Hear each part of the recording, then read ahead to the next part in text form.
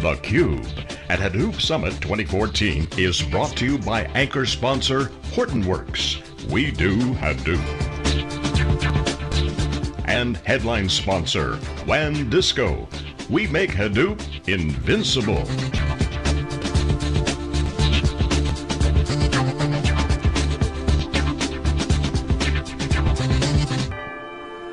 Okay, welcome back everyone, live in Silicon Valley in San Jose for Hadoop Summit. This is theCUBE, our flagship program. We go out to the events, extract the signal from noise. I'm John Furrier with Jeff Kelly, analyst at wikibon.org. Exclusive coverage of our new survey that Wikibon's putting out, so stay tuned, keep watching. We're leaking out little tidbits. The first look here on theCUBE. Our next guest is CUBE alum, Jagane Sundar, CTO WANdisco. Welcome back. Thank you, John. So what's new with you guys? Obviously, this is a power show for you guys. Obviously, all your customers are here and developers. It's a tech geek fest, but it's also a lot of critical things happening in the ecosystem. So share with us what's going on for you guys here at the show, and what are you looking forward to do at the show here? Absolutely. As we've always said, availability and continuous availability are our principal concerns. So we're taking HDFS and we've made it run across the wide area network. This is, of course, the best way to have a multi-data center Hadoop installation. Customers love it. It's a great alternative to weaker solutions like DistCP for disaster recovery. We're pushing ahead with HBase, making that continuously available across data centers. And we've got a little bit to talk about non-stop. So you have non-stop Hadoop. What do you call HBase? Non-stop HBase? What's Indeed. the slogan for that? That is non-stop HBase. You're exactly right. Okay, so non-stop HBase. Describe the innovations on top of HBase, because it's very popular, but some have said it's kind of hard to work with. How are you guys making that any better? So the biggest problem with HBase is regent server failure. If a regent server fails, all the regions that it serves need to be migrated to other regent servers. And that could take an indeterminate amount of time. We use our distributed coordination engine to store the data in 3 regent servers. That gives you the ability to have active regent servers, so if a single regent server fails, it's a non-event in our system. So one of the themes this year is security, right? So obviously, Hortonworks makes a first power move, makes a big acquisition. Cloudera now follows and copies that move, or copies, they're basically matched volleys per volley. But it really points to the bigger picture, which is need for enterprise-grade Hadoop. You really can't go anywhere without security. In fact, Jeff Kelly's survey that we've been talking about, I just tweeted out that when talking about 20% of Hadoop is paid for, the rest is free, right? So if you believe the numbers, and Jeff certainly can answer that, that means that there's a huge tsunami of adoption coming. Yes. Okay, so this security is a telltale sign that there's need for enterprise grade. So with that in mind, what are you guys doing? How do you talk to your customers? Because one of your things is you're enterprise ready. So like, is that like table stakes with security? And how do you guys fill in between the two? So security is a first order concern of ours. If you consider things like a home PC, you have a USB drive sitting on it, and you store data unencrypted on that USB drive. Should that drive need to go out for service of some kind, you are in a position where very confidential information may be available to some unscrupulous persons. You have a similar situation with DistCP-based copy solutions that are being followed. If you have 2 data centers or more data centers, and you're copying your data across the WAN to a different data center, what you're essentially doing is compromising the security of your system. For enterprise-grade security, we believe the best way to do it is to have a single HDFS, security policies and authentication, authorization, everything that you establish is run in a very symmetric manner across all these data centers. That is step 1 to ensuring a secure Hadoop.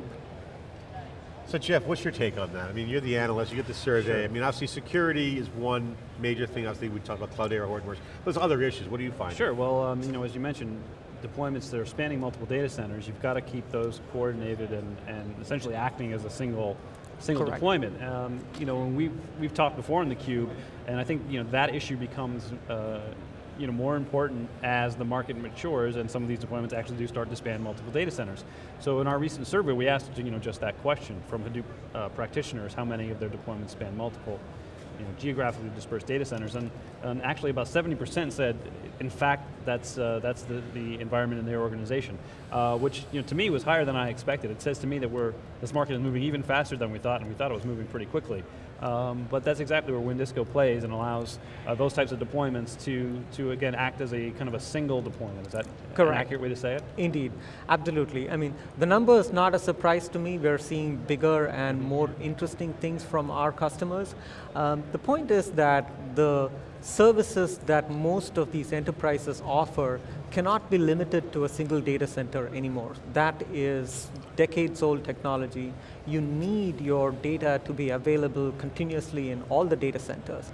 Further, you really can't deal with reconciling wandering file systems. If you have two different, slightly different, even if it's just 1% of the files that are different on a multi-petabyte system, that's a huge task to try and reconcile the difference. So you really need a single HDFS that runs across multiple data centers.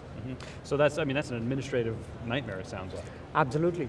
It's the sort of thing where IT administrators have to call upon their users, their application developers and users of those applications, and tell them the bad news that they've got two files that they need to figure out which one is the one they want to retain and which one is outdated or contains inadequate information. So this is not possible with a system where you have a HDFS running across the WAN, and that's a huge simplification of the administrative overhead. Can you maybe provide a little color around what you're seeing from customers in terms of what are some of the applications that they're supporting, that are running, being supported by multi-data center Hadoop deployments? So financial customers are a big vertical in our space. They have a term, tier 3, tier 2, tier 1 applications.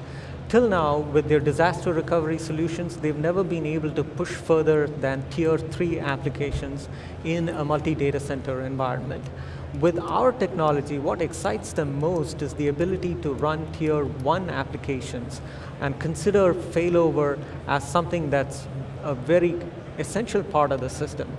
So that's exciting to us because we're going in there and convincing our customers to go with an architecture that has active-active on both sides. You can ingest data on any of the data centers. Local makes most sense. And you can have that data available for tier 1 applications with virtually no time to fail over. And so let's take that a step further. What kind of market opportunities does that open up for customers of yours? The first thing we had a very interesting conversation with a specific financial customer who said that they like the notion of buying their high availability solution from a third party away from the distributions who specializes in this high availability software. We've done this for over 8 years now, and it's opening up the entire financial and healthcare verticals to us. So in terms of the different distributions, you just mentioned, of course, there's Hortonworks, Cloudera, MapR, others. So how do you interact with the different companies, and how do you maintain some kind of uniformity across the different distributions? Absolutely. So we're based on open source Apache Hadoop. We are a thin layer that extends open source Apache Hadoop, and so it was naturally very easy for us to get this to run on Cloudera distribution, Hortonworks distribution. We're also working with other partners such as Pivotal and IBM. We are distribution agnostic, and we have a wonderful relationship with both Hortonworks and Cloudera and the other distro vendors. And what is your? I got to get your opinion. Want to ask everybody about Sure. kind of the market dynamics and what's going on. How have you seen this market evolve from the different players in terms of the the level of competition? Are you seeing when you go into customer sites? Are you going in with particular vendors such as Hortonworks or Cloudera? Are you seeing them? Are you kind of watching them fight it out as you go into talk about high availability? As our CEO often points out, we don't sell religion, we sell Bibles. So the decision has been made before we step in. Do you want to use my we may also, just from a perspective of the industry, I see both Cloudera, Hortonworks, and other vendors as strong players in this Hadoop space, and we may actually be in a position where there's more than one winner in the Hadoop ecosystem, and more than one distribution is popular or widespread. Open source being the powerhouse that it is, we can see innovation that's the cumulative sum of maybe 100 different companies pouring into open source. I can see a role for a different style of distro from Cloudera and a different one from Hortonworks and maybe others as well. And what do you think that means for the future of Apache Hadoop? I'm actually going to be on stage tomorrow with Doug Cutting and Arun Murthy, two of the critical members of the Hadoop community. We're going to be talking about the future of Apache Hadoop. I'm curious from your perspective, how do you see it evolving, particularly when you've got the vendor dynamics happening, you've got the open source system, ecosystem, and the community contributing. How do you see it evolving over the next 1, 2, 5 years? So I see a clear parallel between the Linux world and the Hadoop community at this point. There's Linus, who puts out the kernel and is very careful about what goes into the kernel, but it takes further packaging and further development and further bundling before you have an operating system such as Red Hat or SUSE. Similarly, I see the Apache community playing the central role for putting out the key distribution components, but there will be enhancements, improvements, and enterprise features added by the distro vendors, partners such as ourselves, and that's the size of the ecosystem, basically.